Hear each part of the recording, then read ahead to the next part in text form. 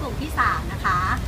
ได้ทำงานวิจัยในหัวข้อเรื่องผลสัมฤทธิ์ทางการเรียนวิชาวิทยาศาสตร์เรื่องแรงในชีวิตประจำวันของนักเรียนชั้นประถมศึกษาปีที่5โรงเรียนวัดบางโปรงที่ได้รับการสอนโดยใช้สื่อผสมค่ะซึ่งกลุ่มของพวกเรานะคะมีสมาชิกทั้งหมด6คนดังต่อไปนี้ค่ะ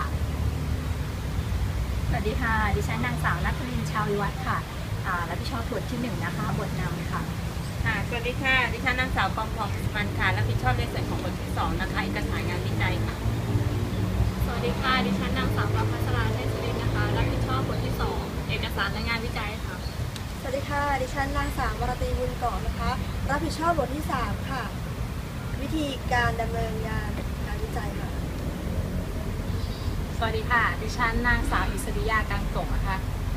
รับผิดชอบบทที่4บทที่5ค่ะสรุปและปลายงานวิจัยค่ะสวัสดีค่ะดิฉันนางสาวสวนีเราเจริญรับผิดชอบในส่วนของบทที่4บทที่5ในเรื่องของการสรุปอธิบายผลงานวิจัยค่ะสำหรับงานวิจัยของพวกเรานะคะที่ใช้ในเรื่องของการใช้สื่อผสมในการจัดกระบวนการการเรียนการสอนนะคะซึ่งถือว่าเป็นการใช้สื่อผสมในรูปแบบของการอัปโหลดวิดีโอที่เราอัดขึ้นนะคะขึ้นสู่ YouTube แล้วให้นักเรียนเนี่ยเข้าไปศึกษาหาความรู้นะคะเป็นการจัดการเรียนการสอนในรูปแบบที่สอดคล้องกับยุคของ Digital Economy และยุคของเว็บ 2.0 นะคะที่ทำให้นักเรียนเนี่ยได้สามารถอ่านเขียนข้อมูลและสามารถมีการโต้ตอบกลับได้เป็นการสื่อสารแบบ2ทางหรือ two way communication ค่ะนอกจากนี้นะคะยังเป็นการจัดการเรียนการสอนที่สอดคล้องกับubiquitous learning หรือ u-learning นะคะที่เป็นการจัดการเรียนการสอนที่สามารถเกิดได้ทุกคนทุกแห่งเลยค่ะเมื่อมีคอมพิวเตอร์หรือสัญญาณอินเทอร์เน็ตค่ะโดยในวันนี้นะคะพวกเราเนี่ยก็จะมานำเสนอบทที่3วิธีการดำเนินงานวิจัยค่ะโดยมีรายละเอียดดังต่อไปนี้ค่ะขั้นตอนที่1นะคะระเบียบวิธีวิจัยค่ะการวิจัยครั้งนี้นะคะเป็นการวิจัยเชิงทดลองนะคะทำการทดลองกับกลุ่มตัวอย่าง2กลุ่มประกอบด้วยกลุ่มทดลองที่1นะคะใช้วิธีเรียนด้วยการสอนแบบใช้สื่อผสมค่ะและกลุ่มทดลองที่2นะคะเรียนด้วยวิธีการสอนแบบปกตินะคะโดยที่ผู้วิจัยเนี่ยได้ดำเนินการทดลองตามแบบแผนการทดลองแบบสุ่มนะคะมีกลุ่มทดลองที่1กลุ่มทดลองที่2แล้วก็มีการวัดก่อนและหลังการทดลองด้วยค่ะสำหรับหัวข้อที่2นะคะในเรื่องของการกำหนดกลุ่มประชากรและเลือกกลุ่มตัวอย่างนะคะประชากรที่ใช้ในการศึกษาค้นคว้าครั้งนี้คือนักเรียนระดับชั้นประถมศึกษาปีที่5โรงเรียนวัดบางโปรงจังหวัดสมุทรปราการจำนวน2ห้องเรียนนะคะคือนักเรียนชั้นป .5/1 และป .5/2 ค่ะรวมทั้งสิ้น62คนนะคะส่วนกลุ่มตัวอย่างที่ใช้ในการศึกษาวิจัยครั้งนี้ก็คือเป็นประชากรนักเรียนระดับชั้นประถมศึกษาปีที่5โรงเรียนวัดบางโปรงจำนวน2ห้องเรียนค่ะโดยได้มาจากการสุ่มแบบกลุ่มนะคะแล้วจับฉลากได้กลุ่มทดลองและกลุ่มควบคุมค่ะมีจำนวนนักเรียนทั้งหมด62คนค่ะต่อไปนะคะหัวข้อที่3นะคะจะเป็นเรื่องของเครื่องมือที่เราใช้ในงานวิจัยในครั้งนี้นะคะก็จะมีในเรื่องของ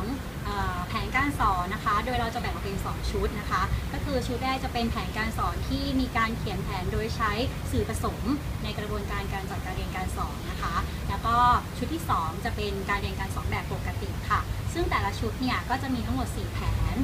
ละ2ชั่วโมงนะคะรวมทั้งสิ้น8ชั่วโมงค่ะแล้วก็จะมีในเรื่องของแบบทดสอบนะคะที่เราใช้เนื้อหาวิชาวิทยาศาสตร์เรื่องแรงในชีวิตประจำวันนะคะสร้างแบบทดสอบขึ้นมาจำนวนทั้งหมด20ข้อค่ะแบบทดสอบที่ได้เนี่ยก็จะไปหาคุณภาพของข้อสอบโดยการหาความเที่ยงหาความตรงนะคะเมื่อได้ข้อสอบที่มีคุณภาพแล้วเนี่ยเราก็จะนำข้อสอบดังกล่าวทั้งหมด20ข้อเนี่ยไปใช้ทำแบบทดสอบออนไลน์ต่อไปค่ะส่วนเครื่องมืออีกอย่างนึงนะคะที่ใช้ในงานวิจัยของเราก็คือแบบวัดความพึงพอใจของผู้เรียนนะคะในเรื่องของความพึงพอใจในการไปดูสื่อศึกษาสื่อผสมของเรานั่นก็คือคลิปวิดีโอที่เราอัดขึ้นแล้วก็อัพขึ้นสู่ YouTube นั่นเองค่ะโดยในแบบวัดความพึงพอใจเนี่ยจะมีทั้งหมด10ข้อด้วยกันนะคะแล้วก็มีระดับความพึงพอใจทั้งหมด5ระดับก็คือ5 4 3 2 1นะคะตั้งแต่มากที่สุดถึงน้อยที่สุดค่ะส่วนขั้นตอนการสร้างและพัฒนาเครื่องมือเกี่ยวกับนวัตกรรมและเทคโนโลยีนะคะเราก็จะใช้มีทั้งหมดนะคะ2เรื่องในการก็คือการอัด คลิปวิดีโอนะคะอัปโหลดขึ้น YouTube กับการทำแบบทดสอบออนไลน์นะคะในส่วนของการอัดคลิปวิดีโอลง YouTube นะคะคือเรานะคะต้องมีวิดีโอก่อนนะคะไปถ่ายวิดีโอมาก่อนกับส่วนที่2ก็คือต้องลงทะเบียนนะคะเกี่ยวกับ YouTube ก่อนนะคะพอเราลงทะเบียนเรียบร้อยแล้วนะคะเข้าสู่ระบบใน YouTube เราก็สามารถอัปโหลดวิดีโอได้นะคะคือเราจะอัปโหลดวิดีโอนี้ขึ้นไปให้เด็กๆนักเรียนนะคะได้ดูนะคะพอเสร็จแล้วนะคะจากการอัพ YouTube แล้วก็จะเป็นการทำแบบทดสอบออนไลน์นะคะโดยครูนะคะสามารถสร้างแบบทดสอบออนไลน์นะคะโดยใช้เว็บไซต์ Google นะคะโดยการที่ครูเข้าสู่ระบบนะคะโดยใช้ Google Drive นะคะในการเขียนแบบทดสอบออนไลน์นะคะสามารถทำได้กี่ข้อก็ได้นะคะ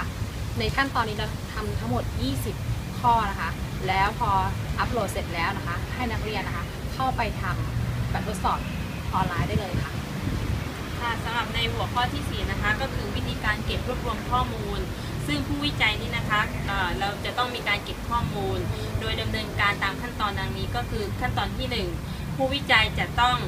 มีการประถมนิเทศสำหรับนักเรียนทั้ง2กลุ่มนะคะก็คือกลุ่มทดลองที่1แล้วก็กลุ่มทดลองที่2ส่วนในขั้นตอนที่2ก็คือจะมีการทำแบบทดสอบก่อนเรียนนะคะโดยเป็นแบบทดสอบวัดผลสัมฤทธิ์เกี่ยวกับการเรียนวิชาวิทยาศาสตร์นะคะซึ่งที่ด้วยที่ทางกลุ่มได้สร้างขึ้นมาแล้วก็ผ่านขั้นตอนการตรวจ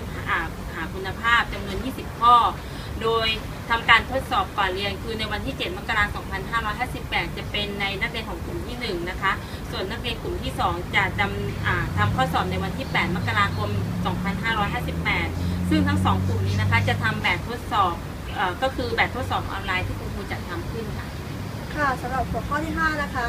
สถิติที่ใช้ในการจัดกระทำนะคะและก็วิเคราะห์ข้อมูลนะคะ1สถิติพื้นฐานค่ะสถิติที่ใช้ในการวิเคราะห์ข้อมูลคือค่าเฉลี่ยค่าร้อยละนะคะแล้วก็ส่วนเหลือเบงมาตรฐานค่ะ2นะคะใช้โปรแกรมในการวิเคราะห์ข้อมูลค่ะ SPSS นะคะสถิติที่ใช้ในการทดสอบสมมติฐาน T-test for independent sample ค่ะค่ะสำหรับวันนี้นะคะกลุ่มที่3หัวข้องานวิจัยเรื่องผลสัมฤทธิ์ทางการเรียนวิชาวิทยาศาสตร์เรื่องแรงในชีวิตประจำวันของนักเรียนชั้นประถมศึกษาปีที่5โรงเรียนวัดบางโปรงที่ได้รับการสอนโดยใช้สื่อผสมก็ขอจบการนำเสนอบทที่3ในเรื่องของวิธีการดำเนินงานวิจัยเพียงเท่านี้นะคะขอบคุณค่ะ